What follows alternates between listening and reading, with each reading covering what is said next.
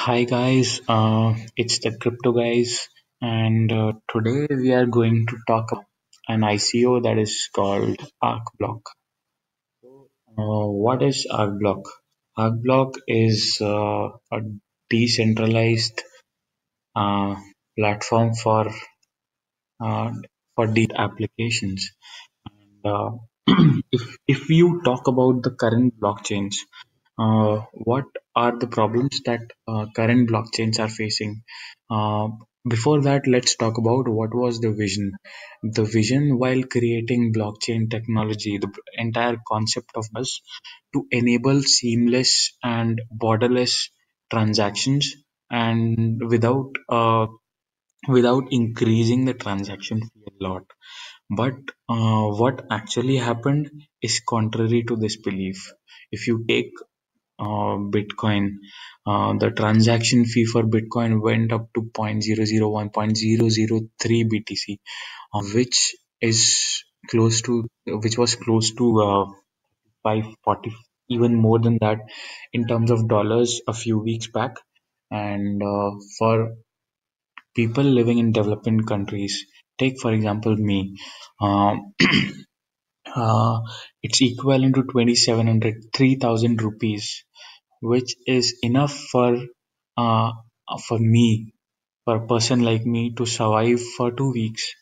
And so this is just a transaction fee. If I am required to pay 3000 in transaction fees, I definitely not go into transferring Bitcoin. I'll keep it as an asset.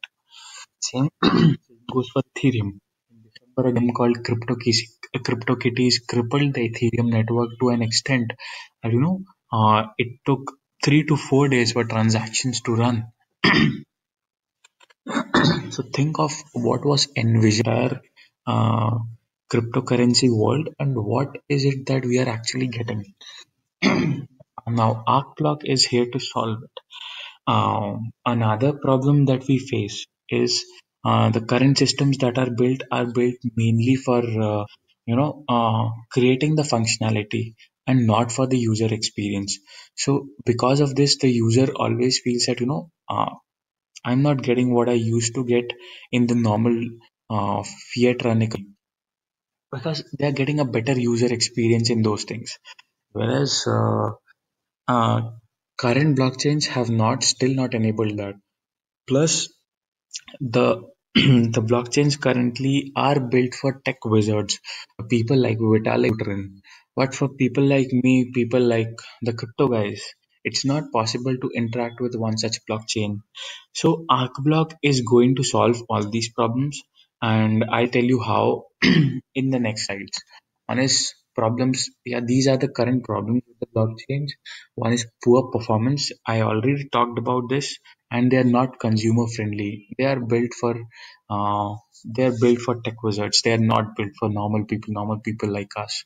Then the cost is very high. If you want to build an application over the current blockchains, it's the cost is very high considering the price and the transaction cost of Bitcoin and Ethereum. It's just getting impossible. It is just creating an entry barrier for people like us. Then the problem of platform lock-in. If you have built a program based on Ethereum blockchain, it will work only on Ethereum blockchain. And if you have built it for Bitcoin blockchain, it will work only on Bitcoin economy. So this is the problem of platform and and lack of features. The focus currently, although we feel that there are a lot of features, but it is still the beginning.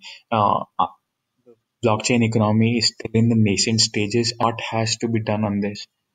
So how Arcblock solves these problems? One is platform service. It is open source, so kindly it kind of makes it suitable for anyone to access, and it reduces the entry barrier. Then it is an incentive driven market where the infra is reusable. Reusable reduces the cost multifold. So it is run on blocklets, as I'll talk about the blocklets later. And blocklets are small blocks of programs which can be reused. So it's not just that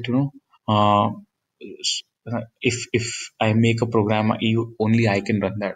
So the good thing that these guys have done is uh, the blocklets is an innovation because it enables people across the world to use blocklets, and not a lot of time is based on building the basic functionality of a product. See, for example, I built a payment interaction blocklet. So it's the same payment interaction blocklet can be used by somebody else as well. There's no need to reinvent the wheel. And then there's open chain access protocol. This solves the problem of platform lock-in, along with blocklet, of course. So open chain access protocol enables Arcblock to transact with any of the blockchains, be it Ethereum, be it blockchain, be it any blockchain. It enables you to interact with that. For that, there are chain adapters as well, which is another innovative technique that is used. Then there are blocklets. Blocklets are written to uh, blocklets are small programs which are about a small functionality. Any small functionality in an app, you can call it a blocklet. So this is something new that Arcblock is doing. They are creating blocklets which can be reused by other applications. Since this is a platform for decentralized applications, so a number of apps can be built on Arcblock, and and it's it's so good that they are building reusable infra which can be used by any of the applications. So it reduces the development time, and a platform can be launched easily, and it also reduces the cost that goes into building a marketplace or building a program. So what are the advantages? One is it is self-evolving and driven by token economy. So tokens here are not used to uh, pay the user or pay the creator. It is used for accessing the platform. But the creator also has an option. They pay the tokens to the end user. So the focus here is on user experience, on creating the user experience. So for example, if somebody has made a very good blocklet for some interaction, for some functionality, the same can be used by other people as well, and it's trying to make it easier to experience, and you know uh, make it simpler. It can be run on cloud or on single computer. uh, Taking it on cloud makes it one, improves the transaction rate, and second, it gives access from anywhere. uh, on single computer also you can use Arcblock, but it doesn't make any sense because because of how the internet expenses have gone down and how cloud has improved. So it doesn't make sense. So on single computer, it will be used majorly for testing purposes only. This is what I think, and this is what Arcblock thinks. The application can change, but yes, Arcblock is open for that, and it has open standard. So, how does the entire thing work? This, for example, is a blocklet. Blocklet is a small patch of program, small program that is written for one functionality in the system.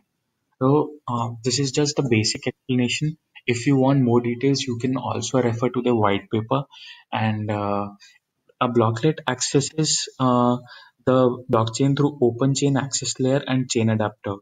Open chain access layer enables multiple blocklets to the blockchain, and chain adapters connect the open chain access layer to the blockchain and enables to change the use any blockchain, not just Arcblock but any blockchain. And so what we already talked about the problems of transactions that we were facing in with Bitcoin and Ethereum. So this is one comparison. Bitcoin is giving 7 transactions per second.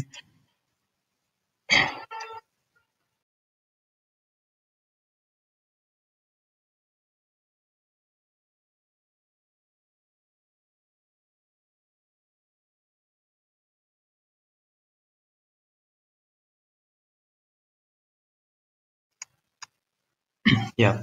So Bitcoin is giving 7 transactions per second. Tail is for 24,000. Although Bitcoin will give only 3 to 4 transactions, which is what we are experiencing for the past 3 4 months. And Arcblock is enabled to enable for 100,000 transactions per second. You know, uh, what were we thinking earlier, that what was the vision? We already talked about the vision with which the blockchain was created. The entire concept was created, and Arcblock, I think, takes us closer to that vision. So since it was still in the nascent stage, this is one thing that Arcblock has done very good. That they are enabling 1 lakh transactions per second, and this is going to change. This is going to improve the acceptability of the entire cryptocurrency world. So don't look at it as just another platform. This will help the entire economy, the entire crypto economy, in understanding that the vision with which that it was created, the vision that seemed to be lost when Bitcoin transactions rose to $40-$45 per transaction. Uh, that that lost trust in the system will come back, and definitely in future it is going to help us a lot. Not just, let's take a look at, this is their white paper. And first, take a look. Let's take a look at this website. The public sale will start on 3rd of February 2018, and still 9 days left. This is the token distribution model. Total 186 million ABT are to be created, not more than that, and no inflation to be accounted in that. All tokens will be pre-minted, and maximum token amount for sale is 45%. 8% is for partner support, 15% team, and 32% for miners, which will be community rewards in the Arcblock system. So miners are ones who lend their computing capability, or who lend their infrastructure, who lend their blocklets. So miners are not traditional miners who are keeping the machines, keeping the miner machines and running them. It's the creators. It's the creators who will be rewarded in the entire ecosystem. Soft cap is 12,000 ether, and hard cap is 37,500 ether plus 6 million GM. So the maximum for private sale is 25,000 ether. They also have a private sale running. For private sale, the KYC was required, which is just closed. Yesterday it was open. It just closed right now. This morning I opened up, and I just saw that the private sale KYC is closed now. So the public sale begins on 3rd of February, and one will be equivalent to 1900 ABT. And yeah, so the public token sale is yet to start on 3rd of February. These are the features we have already talked about. Built for the new token economy, optimized for best user experience, built for the cloud, and it has an open standard, built on an open standard. And this is the Open Chain Access Protocol. Provides an abstract layer for under accessing the underlying blockchains. We have already discussed this, and yeah, this is the roadmap. Q1 they started with the concept development. Q3 they designed and implemented the mobile and web clients with decentralized pub sub gateway. So the roadmap doesn't look very long. The main official release of the Open Chain Access Protocol is in 2018, and adapters for Ethereum and Hyperledgers as well. So 2018 is the plan. This is when the platform will be functional with minimal required functionality, and this is the 5 year plan. You can go through it, and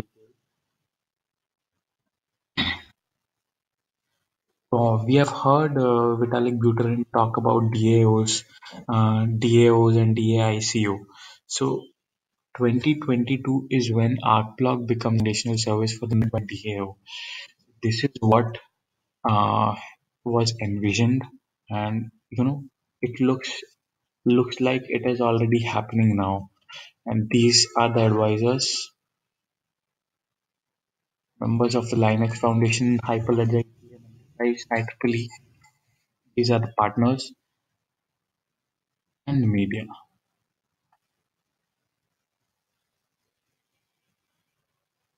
We have already talked about most of these things in detail. This is the token economy. Arcblock token will be native and uh, dedicated to Arcblock's own token services, which is more than adequate, and ARC is designed for general purpose token that can be used in different scenarios. Let's just go and read through this. The EBT's basic utility is to pay for the cost of using the Arcblock blockchain. Yeah, this is what we talked about.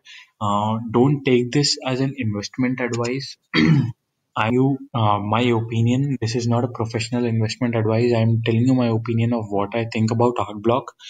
I think that this is going to change the future of entire cryptocurrency economy, and it is going to take the blockchain economy closer to what was envisioned in the beginning by Satoshi Nakamoto or by Buterin.